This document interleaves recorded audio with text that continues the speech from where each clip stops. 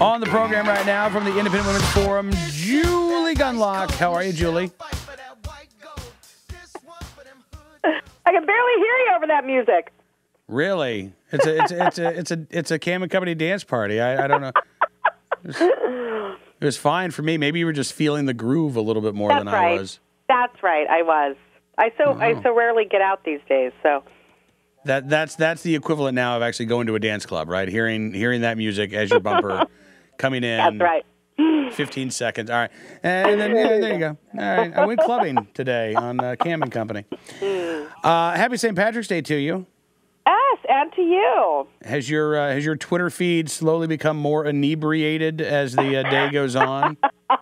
Indeed, but not me, not yet. No, I know it's always fun. I'll wait till the kids go to bed. It's always fun to be at work and just look at your Twitter feed, and gradually the spelling mistakes get more and more common. And I really love you guys, and then I hate you, Twitter, and it's just yeah. I have a strict no social media rule while drinking. That's a good rule. Yeah. It's probably likely to keep you out of trouble.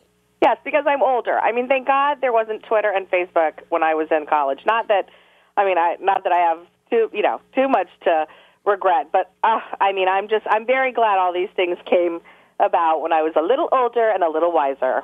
Honestly, like if I tweeted while I was drinking, 80% of the time it would be, "I'm so tired, I'm going to bed." That would be my tweet. Yes, that would be mine too. Yes. All right. Let's talk about the dietary guidelines that are coming out here. This is something you and I have been talking about off and on for months now because it really is a big deal. This is the federal government, in essence, coming out and saying, as the federal government, you're eating too much meat.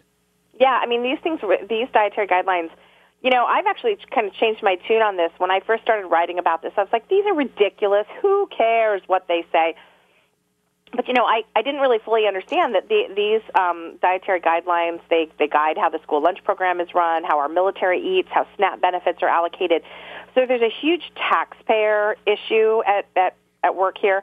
And secondly, people really pay attention to these things. I mean, I think it's ridiculous that people pay attention to these things, but they do. And so they do have a lot of influence. And now the latest Dietary Guidelines Committee is telling people you should lay off the meat. You should switch to a plant-based diet. And it's really, really important that people know that they didn't make this recommendation because of health reasons, and they shouldn't have, because meat is a perfectly healthy part of a healthy diet. Meat is perfectly fine on a healthy diet and is actually recommended. And the reason it's recommended is because meat carries a huge nutritional punch. In other words, you get a ton of vitamins and nutrients from one small piece of meat, whereas if you're going to eat vegetables, entirely a vegetable-based diet, you have to eat a huge variety of things, and you have to eat a lot more of it. And so it is, meat is a very important and good part of a healthy diet. And so the reason that the Dietary Guidelines Committee is saying we need to switch to a plant-based diet, again, is not because of health reasons or the latest medical information. It's because of environmental concerns. So they are actually saying the reason you should switch to a plant-based diet has nothing to do with health. It's because you'll be a better citizen of the world. You'll take care of the earth if you stop eating meat. This is kind of outrageous. This shouldn't in any way be part of the dietary guidelines. It totally muddles the message. This guidelines committee is required by law, by Congress, to only consider nutrition science. So again, they've sort of gone over their mandate. This is out of their scope, and people should understand that before they, go crazy and switch to a vegetarian diet. Yeah, I'm looking here at a story from Philly.com, written, I think it was a Sunday, in the green space section of the website. Food recommendations take the environment into account. Eric Olson, Senior Strategic Director for Health and Food at the Natural Resources Defense Council. The fact is that the environment and health are inextricably connected. It's hard to say that if you're destroying the planet, you're doing good things for health, Julie.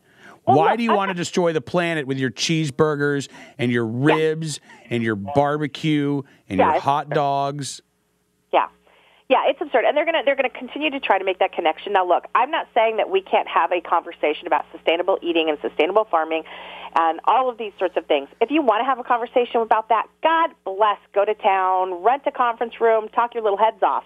But the problem is that they're muddling this, they're mixing this with nutrition science, and there is nothing unhealthy about eating meat.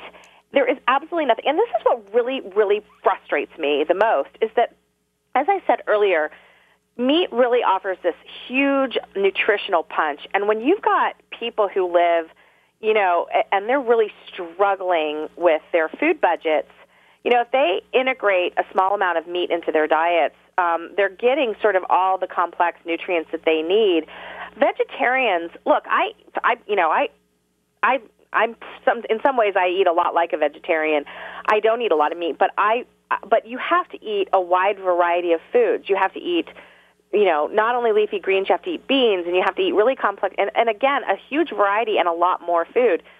We have kids out there who we always talk about, obesity, but more importantly, kids need to get a balanced, wide variety of food, but they have to get certain nutrients, and meat offers that. And so when we recommend to people, when we tell them you really shouldn't eat meat, that's just a really bad message, again, when the message is supposed to be about health and about a good way to eat. So this is again, an agency that's gone totally amok, and again is really letting environmental concerns outweigh health concerns. In perusing some of the news stories surrounding this issue, I ran across all kinds of organizations, Julie, I didn't even know existed, the Food Climate Research Network. Mm-hmm. Huh. Who knew? And they talk about this study that I think you may have mentioned here, this new study out that looked at the quote-unquote carbon footprints of the food that we eat, and they found, meat and dairy, on average, have a higher carbon footprint than most plant-based foods, regardless of the functional unit.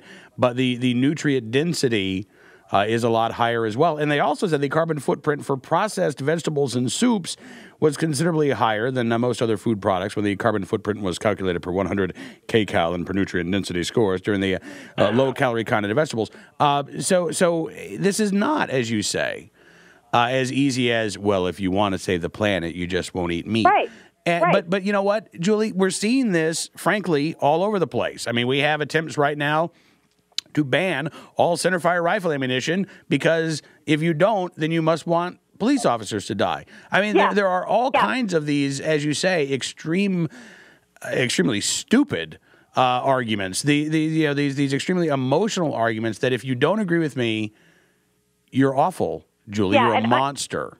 I have said for years that I think, since the sort of scandals of the climate change debate, whether it's the hockey stick, and all of that University of East Anglia kind of scandal that erupted a couple years ago, and also the economy tanking under Obama, people just have not. You've seen on polls, people haven't cared that much about climate change is just, in terms of the issues that they care about, climate change just is not registering, because people have other more important problems on their minds.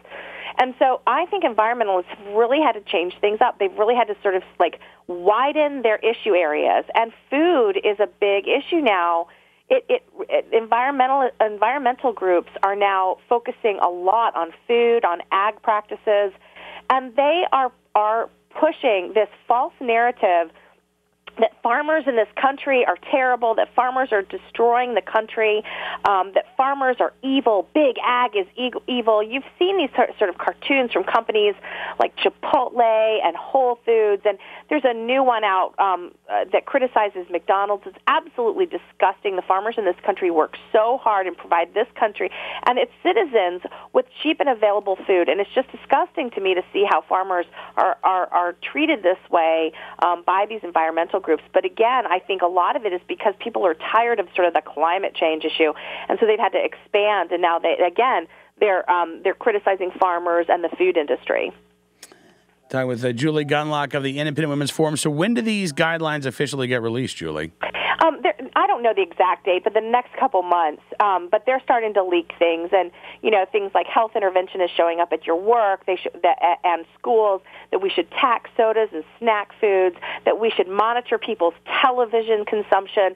That we should send them texts when this is government sending people tests when they're eating too much. I mean, this is creepy. This is a rate so high on the creepy meter. I mean, this is the kind of stuff of government coming in and really pushing you around. And again, it's nudge theory, right? It's pushing you. It's not nudging anymore. It's pushing you. If you're not going to eat the way Michelle Obama wants you to eat, they're going to push you to do it. They're going to come to your workplace. They're going to come to your school. I don't even know if parents are going to be notified of this. I mean, we have a news story out today talking about criminalizing parents of obese children. Oh, in Puerto Rico, I saw that story. It's getting really scary out there. This really is. I mean, if your kid is obese, you can be charged with child abuse? Yeah, absolutely no consideration of like sex, age,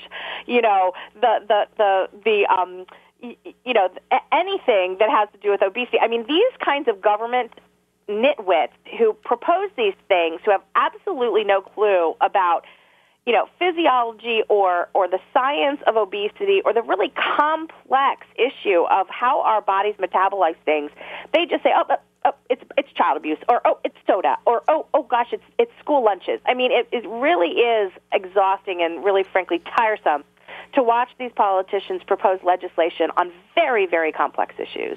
Yeah, and, here's the other thing that bothers me about this, Julie, is when we were just talking about this, I think, time before last that you were on, it's okay to eat butter now, right? I mean, every few years, stuff changes. And so, what you're going to, your child is obese because you've been feeding the wrong things, and therefore we're going to charge you with child abuse. And a couple years later, your child was obese even though you were feeding them the right things, but it still must be your fault somehow, so we're going to charge you, This really is the food police.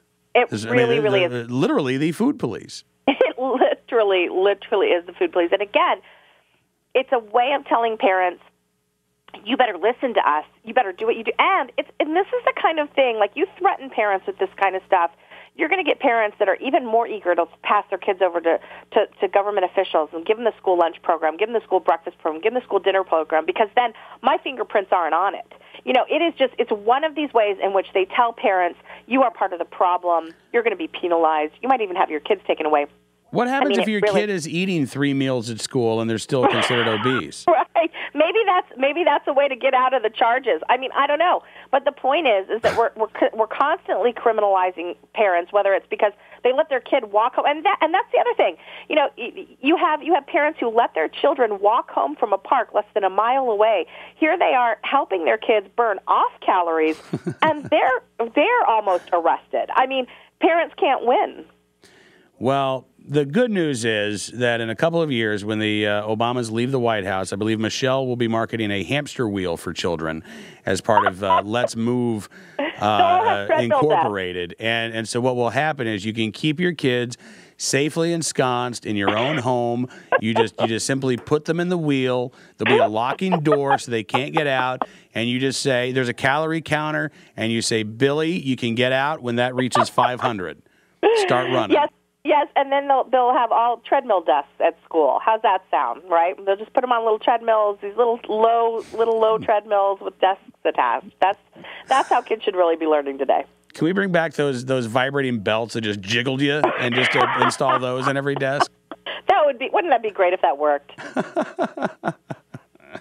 All right, I'm Julie. in one right now. I'm standing in one right now. The clouds are melting off of me. That would be fantastic if it worked, but yes. At least we get the old timey film that we can laugh at. Oh, Grandpa, you were so silly. Listen, I appreciate you coming on the program. Enjoy St. Patrick's Day. Put the kids to bed at 5:30 or so, and have at it. I will. Thanks so much for having me on. All right, Julie Gunlock joins us from the Independent Women's Forum.